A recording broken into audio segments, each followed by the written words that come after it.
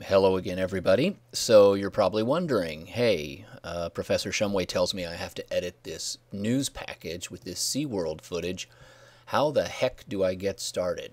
Well, let me show you. I'll give you a few simple steps to get you going on editing this particular package. And this is a good workflow to follow when you edit any future news packages. Sort of keep this in mind, use this as a reference when you're cutting those future stories that you're out shooting. This little guide may help you out, may save you a lot of time when you're working on those tight deadlines. So the first thing I have to do is make sure I go find the project that you copied over. You should have that whole big SeaWorld folder that you copied to your hard drive. So I'm going to go look for it on mine. So in the Adobe Premiere Pro opening screen, I'm going to open a project and I'm going to navigate through my file system back to my drive.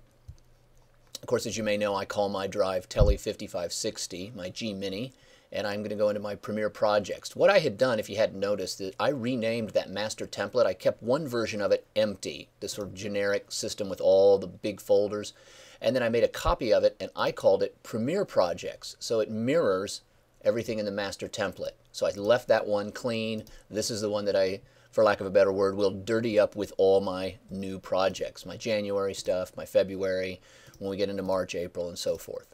So I'm looking for a February project because that's where I copied that big old giant SeaWorld folder. And let's open up a little bit bigger, and there it is. So it's got the date that we're starting, February 7th, and it's got the finishing due date listed right in the title. That's the exact same thing you should have copied out of that Dropbox folder, put it on your drive in the February folder. So all I have to do is open that up, and I know it's got everything I need. It has a project file. It has all this captured media, all the clips, or the actual movie video files. It's also got the graphic lower thirds. We're not going to use those on this particular one right now. Also place for my exports, my graphics, and look at this. In the documents, there will be a SeaWorld script. So the script in PDF form is also there. So let's do this. Let's get to the project and open it and tell Premiere that that's the one we want to open. Pull back out so we can see it in all of its glory. I'll take a sip of coffee while this happens. Okay, there's my project. SeaWorld is open. I have a blank, empty timeline. I have a bunch of bins. I like to organize stuff, right? So I don't lose things in the wrong bin. I like to group them together, you know, just like you might put your silverware in a compartment in your drawer in a kitchen. So that's what I'm doing up here. I've got B-roll. There it is. I've got the reporter's voice track. Hey, that's nice. Sequence. Oh, there's my empty sequence sitting right down here. And I also have some SOTs. What I do is, I group all the interview clips and the SOTs into this bin. By the way, the DF and the DS, those stand for the initials of the people that you see in the video, in the SOT. Okay, so I'm ready to start rocking and rolling here. I've got a project, a blank slate.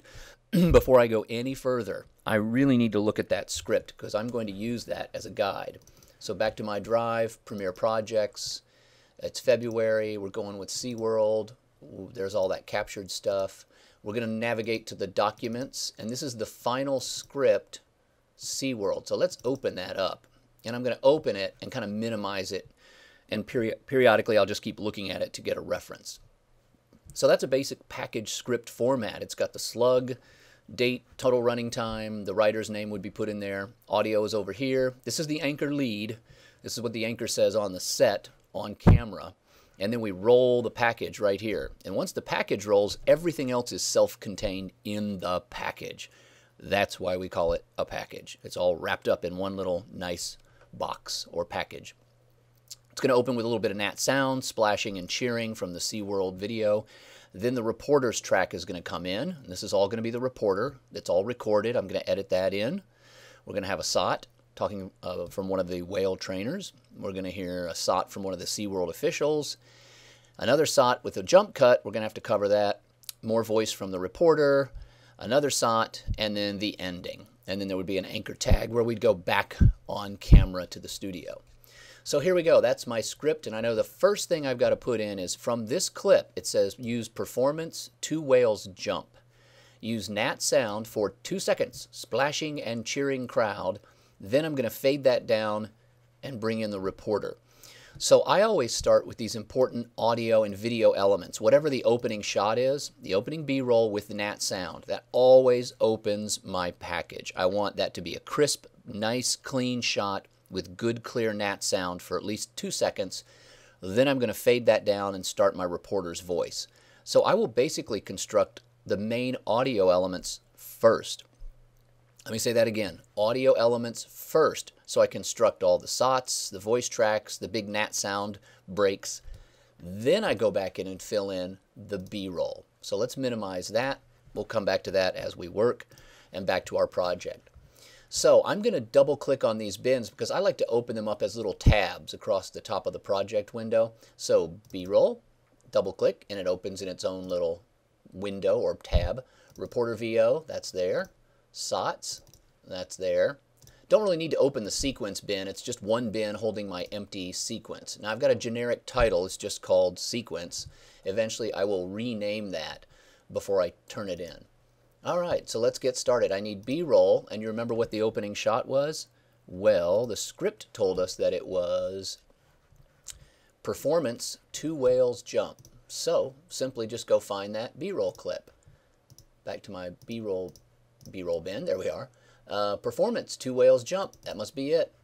Oh, okay, here we go. All right, it's gonna. Oh, it does have some good nat sound. That's nice. So let me take it. I'm just gonna JKL right before they jump. There we go. Let's back it up. So I'm gonna back it up a few frames. Mark an in point. Whales jump. The crowd cheers. And let's go all the way and mark the out point after that.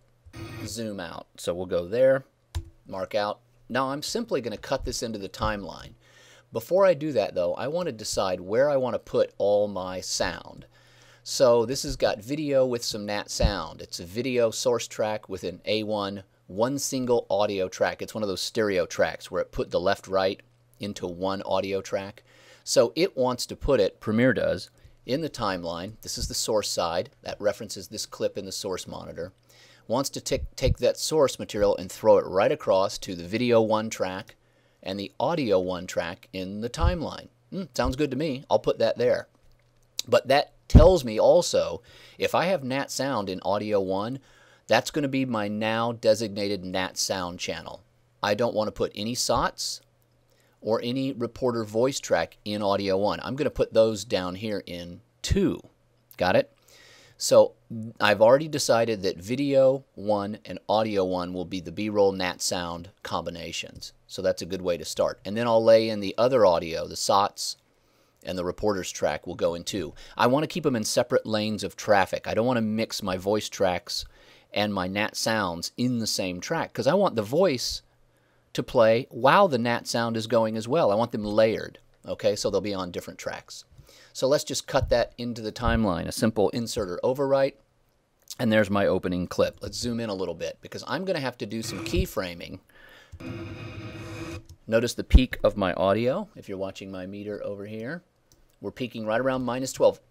Only because this is the opening sound of the story. It's my opening sound. It's the only thing the audience is going to hear for the first 2 seconds. So I want to max it, average it to the full -12. Okay, right after the whales splash, okay, that's actually just past 2 seconds. So right about here, I'm going to keyframe and then drop the volume.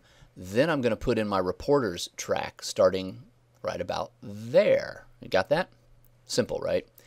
Okay, so that's all in place. Let's do a little bit of keyframing just to get started. I'll open this track up a little bit bigger.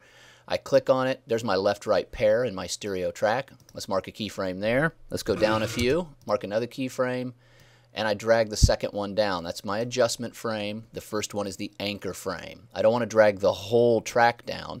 So it's full volume up to here, then it fades, and the reporter's going to start right about there.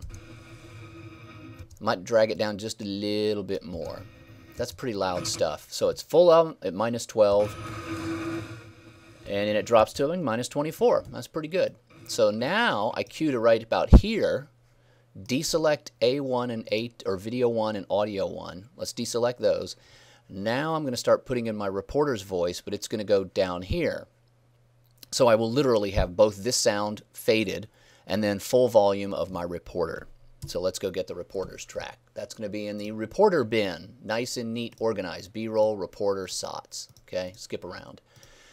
News voiceover. There it is. Notice it's a stereo track with a left side all the way over here. I might have to do a little bit of remapping like we did with our VOSOT earlier. Let's listen to it. It's all in one take, by the way, so it's not really going to, there's not like multiple mistakes and takes. Yes, it's another opening, another show. Okay, that's it. That's the first line of the VO. So I want to mark in.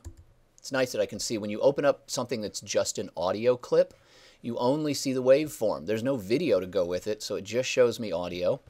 Notice down here in my timeline, it says, hey, you have an audio source. It's just one stereo channel with a left-right pair. It's A1 in the source window. But you know what? I don't want it to go to audio 1 in the timeline.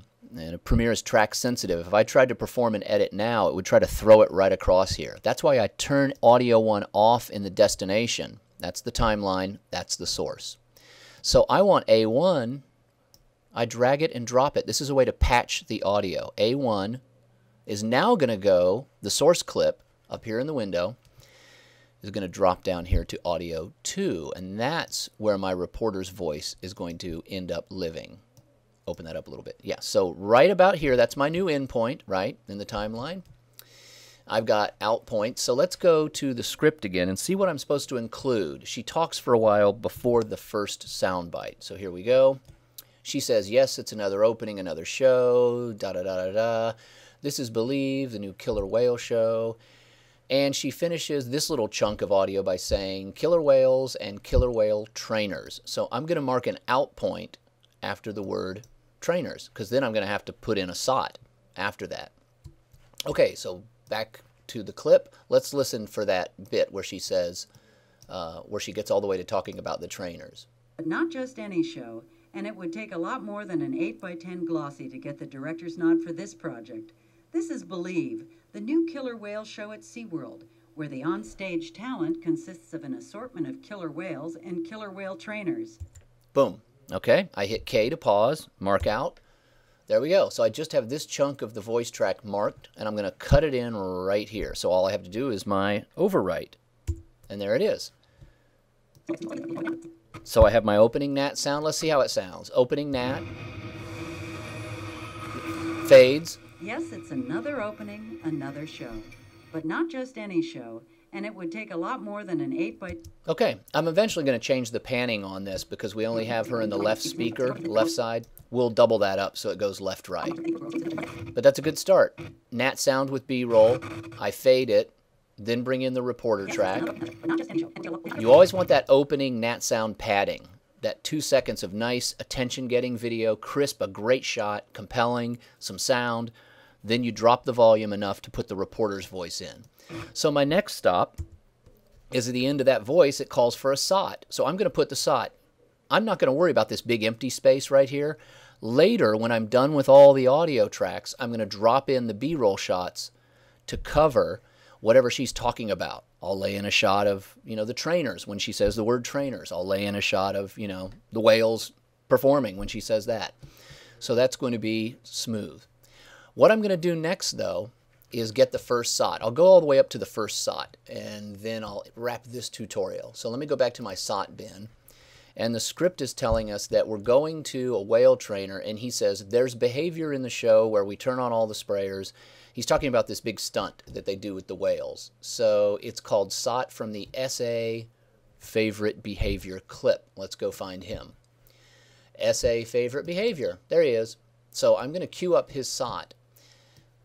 And let's go find him. That's it right there. I'm going to back it up. JKL. There he goes. No, notice how he says first. So I'm just trying to cue it just before or right after the If I don't get it clean, I can always trim it in the timeline later. But let me see if I can pick it up clean on the fly. For sure. Boom, right there. See, he's just about to start the next word. Mark in. There's behavior in the show where we turn all the sprayers on, we get on the whale, and we zoom to the bottom of the pool, and we leap up out of the water, jump over the sprayers, come down with the whale. That's just plain fun. Great. That's just plain fun. That's my SOT. Perfect. So what we have to do with him, notice in the timeline, it's telling us we have video source. There he is. We have an A1 audio track also from him, another stereo recording of his SOT. We want to put his video on the screen. We do want to include the video now, so I'm going to reactivate video 1 so that what's going to happen is his video is going to go right here. His audio, his SOT, is going to be rerouted down to audio 2 right after my voice. Remember, all my voices now are going to live in A2 or audio 2. The news voiceover, then the SOTs, more voiceover, more SOT. A1 or audio 1 is going to be free for me to put in my nat sound of the B-roll shots. So all I have to do now is I did in to out, 1, 2, 3 points to make an edit. Let's do another overwrite, and there we go. I'll back out a little bit so you can see.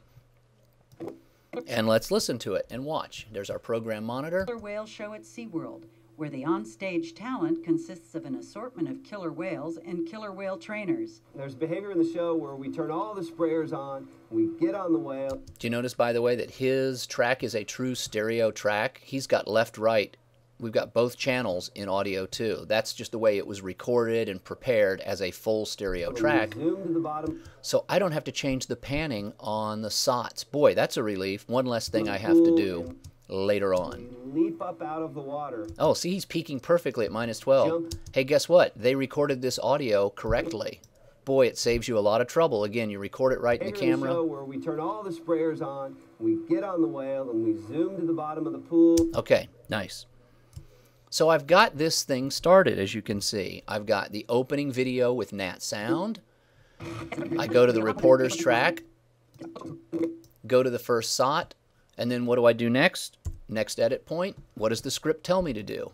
Script says after he talks, we go right to another SOT, and it's from a SeaWorld official. It's called DS Show Concept. That's the name of the clip. So the guy says, these whales are amazing animals. All right, so I would just go into the next SOT. I would cut it in and just continue on laying SOTs, voiceover, SOTs, voiceover. Then I'm going to go back and stick in the B-roll shots that cover this little section with her voice. And then when I do the B-roll, the video is going to go into video 1 and the nat sounds are going to go into audio 1. So I would just have to patch my audio back from A1 to audio 1 when I start putting in the nat sound. For now, I'm working on my voices, and I'm putting all my voices down in 2. So it's, again, just simply going to the next one. We're finding the next SOT, show concept. All right, there he is. DS show concept. Let's bring him up. And I would just, again, go in and search to find his soundbite, mark in, mark out, and cut it in same way. His video is going to go to V1. His audio is going to go to A2 or audio 2 in the timeline.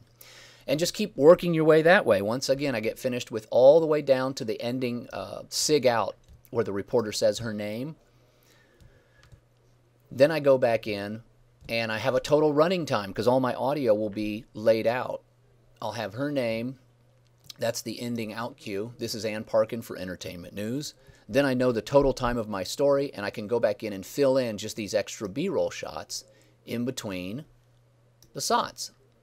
So, for example, under this section where she says the production team, however, I put in a shot from the SA room discussion clip. Then I go to the performance costume change shot, then the whale shot. So that's what you do. It's follow the script. Start with the audio elements first, that opening shot and nat sound, then go to the voices, construct all that, and then fill in the B-roll, and you will do a much more efficient edit of your package if you get into that kind of workflow.